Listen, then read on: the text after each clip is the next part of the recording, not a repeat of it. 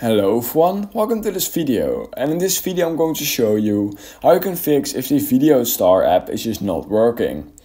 So if the app is not working and you are just having some issues with it, it's not opening, not working, something is lagging, the app is crashing, some feature is not working, then here are 4 easy ways in order to fix any issue you are having with the app. So basically fix number 1 is trying to open the app, and if you can't open the app then you can just skip to part of fix number 2. But yeah, if you can open the app and you are at this home screen, what you need to do is head over to the bottom left corner of the screen at that settings icon, and right here at Downloads Manager you will most likely find a clear cache button.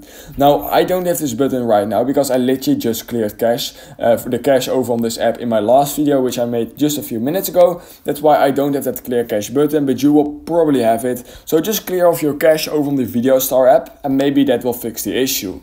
Now if it still is not fixed, then the second thing you might just want to head and do is open the App Store just like this, and you want to click on search, and we are going to type in VideoStar.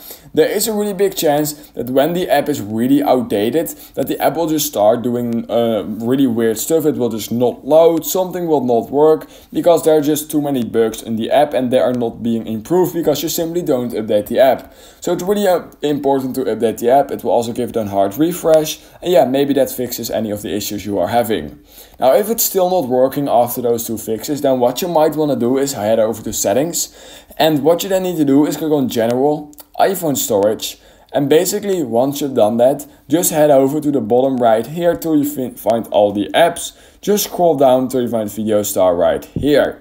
If you're using an Android, by the way, this will also work. Just head over to your main settings page and then find VideoStar. And then what we're going to do on Android is click on clear cache.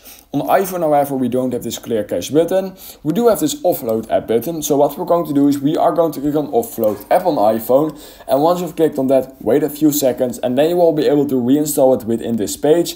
And it will basically give the entire app a hard reset. However, it will keep all your documents and data over on your device, meaning it's basically just a hard reset.